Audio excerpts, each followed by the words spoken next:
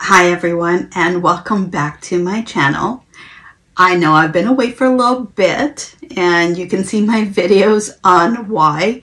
I've actually been out of the country visiting my loved one, and things have been kind of going a little bit crazy, but there is a reason I was away, other than the obvious.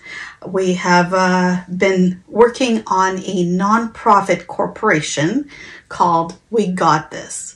And I want to tell you all about it, but I actually have my partner that also wants to tell you all about it. So you got a treat of both of us today.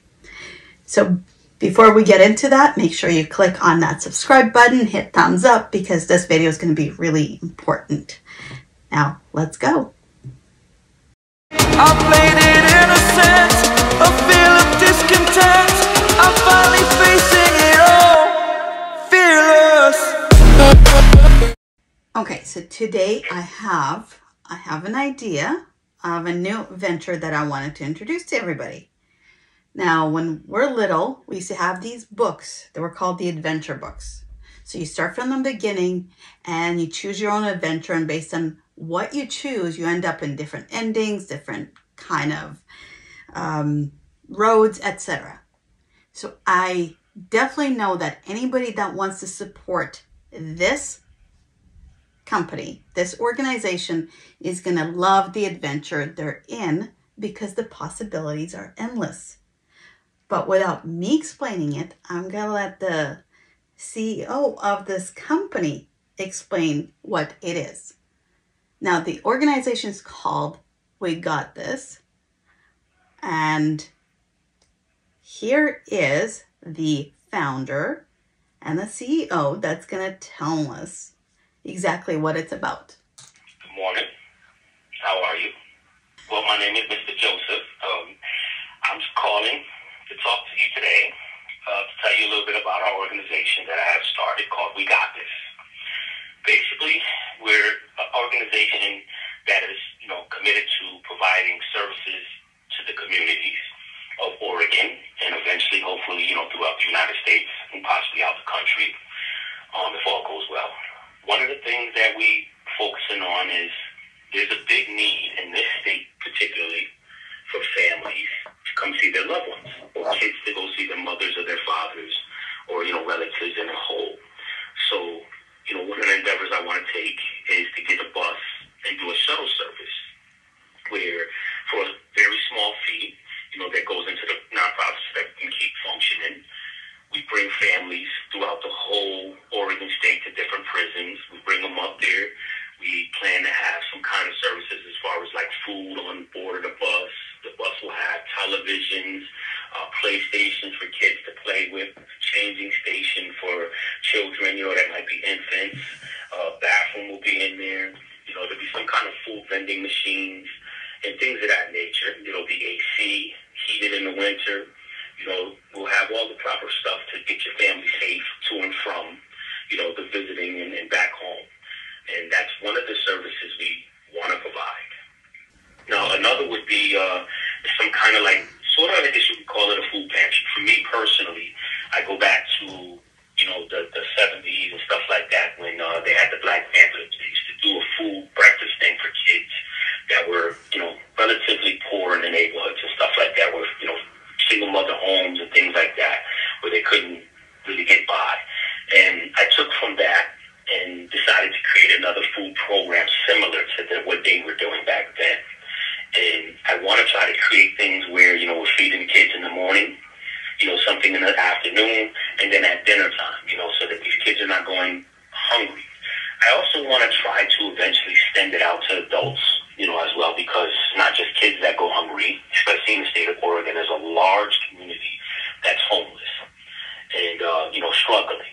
So, I would like to do something in that nature. We're planning on, soliciting from any companies that, like Dunkin' Donuts or Voodoo Donuts and places like that, that are restaurants, because by law, you can only have the food out for show for so long before they have to take it down and just most companies throw it away.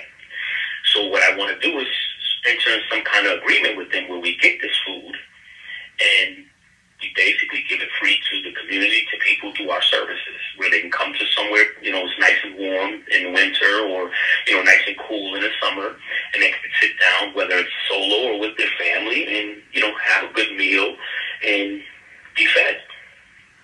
Okay. Now the name, I know everybody's going to be asking that, and I know you had a different name planned for it, which we'll get into in a second. So the current name, We Got This, where did you get that idea from? Well, that idea came from my beautiful, fiance. And, I was going through struggles in the Department of Corrections because I myself have fell on hard times and been incarcerated due to, mental illnesses and a lot of things that I couldn't control as a kid. But while I've been in the system, I learned how to do law while I was in here. And so when I was in the state of Connecticut, when I came and I started learning how to arm myself with civil law so that my rights could be upheld because they weren't being upheld. So when I came to Oregon as an interstate compact, there's a lot of travesties that go on in this state. And, I started trying to advocate through a group called Uhuru Salsa Culture Club. And I started going through them, and I became the legal coordinator there, and I began to systematically, try to uphold some of the Black prisoners' rights particularly, and also reached out to Latins and some whites. And the administration decided that as punishment for me helping, they were going to trample my rights, place me in SEG, and, ship me off to a lockdown facility. And through the course of this, my beautiful fiance was subject to the suffering of all of this. So in the course of everything that we started going through, and it just became one of our models that, baby, we got this, to uplift each other and, let each other know that, we're there for each other. And because of that, it grew on me, that, I like that. We got this, because it stands for everything.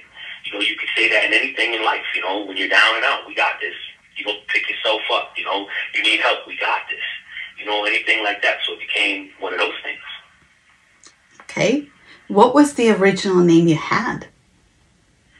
The original name I had, which I formed in 2003, was Justice Now, which was an acronym, which meant Juvenile Understanding Saves Troubled Inner City Ethics. And then the now stood for Never Oppress Wisdom. I initially named it that because my focus was more on juveniles at that time. Because as I was in prison, fighting for my life, literally, I was watching what was around me, and I seen that there was just so many young guys, of all races, sitting in the prison system and listening to their stories and how they started out in the life of crime or whatever. Most of it came from poverty, single mother homes where the mother was never there because she had to work to take care of, and she never had enough money, so they always felt like they needed to do something to help out their mothers or whatever the reasoning was.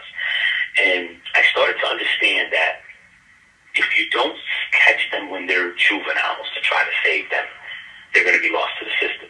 And trying to rehabilitate them when they're a lot older becomes a lot harder, because a lot of the ways that they think are set in stone for a lot of guys. And unless you go through a lot of adversity, a lot of people don't change.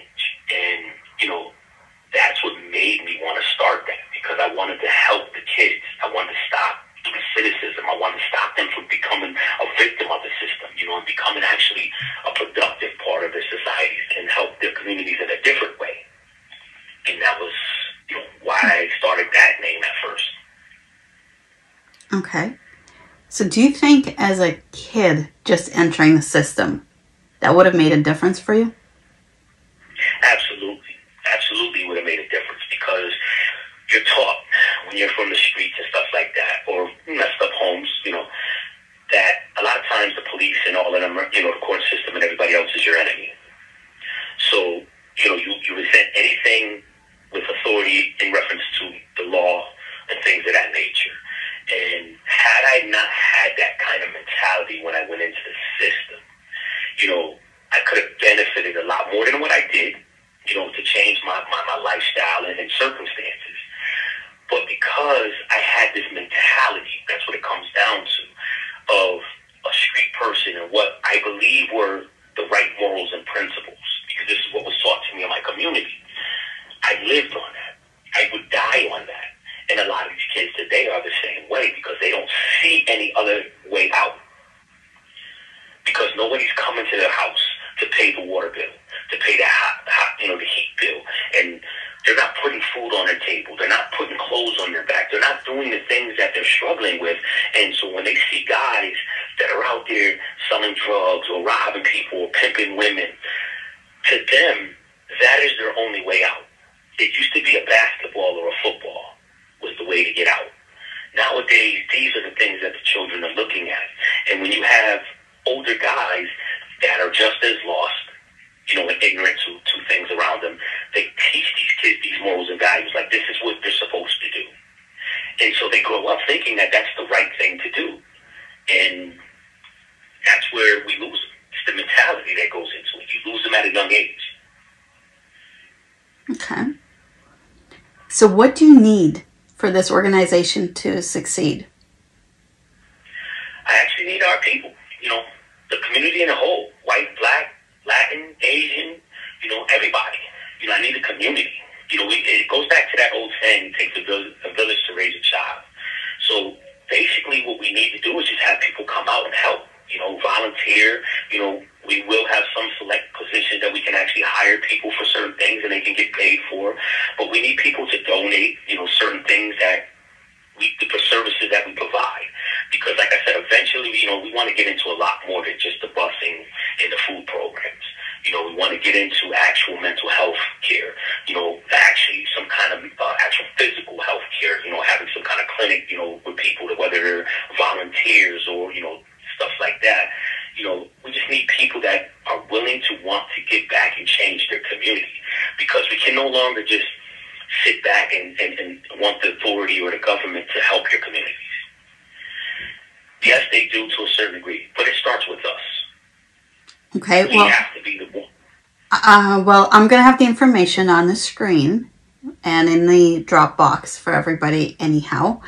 But if I wasn't involved in the organization and I'm just tuning into this now, what do you think I should do? What could I do? I would say, go to the website or Facebook, get a little information. We should be having it up running, shortly, all the stuff.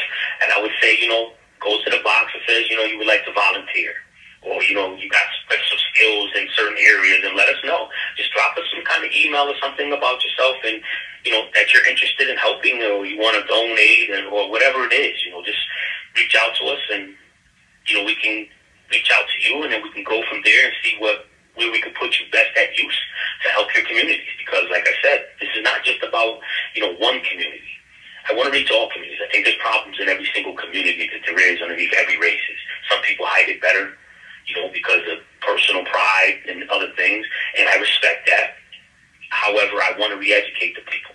I want to let them know it's okay to have problems and need help. So, I think if you know anybody that needs help, maybe talk to them and tell them to reach out to our organization. We privacy in certain areas, we definitely uphold to the highest standard, because everybody that I want involved with my organization, I want them to truly feel that what they're doing, is pivotal and paramount, and and making a difference in other people's lives, their life, and our community at large. Okay. Well, most people don't know you as well as I do. So a simple question is, why you? I ask myself that many times too. And the truth is, I've been through a lot in my lifetime, I've been through abuses, as a child. I've been through a lot of things. And, at this stage of my life, I'm almost close to 50 now. And I'm tired.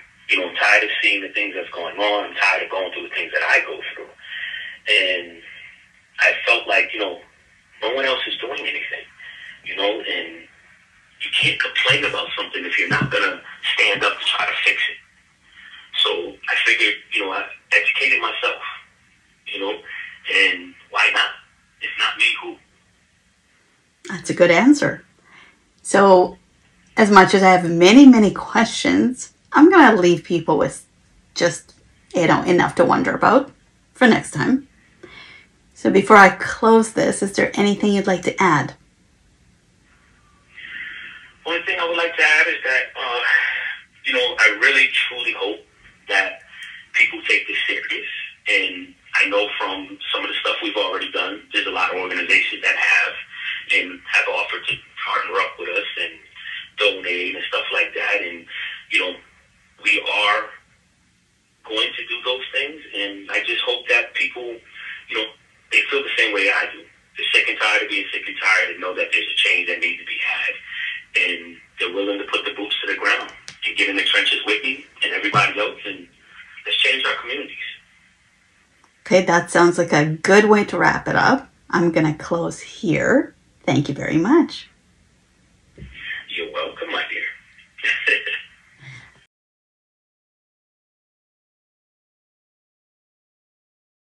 Well, that is a little bit of the info on We Got This. There's so much more to come, but we're in the beginning stages. So stay tuned and keep coming back. Bye.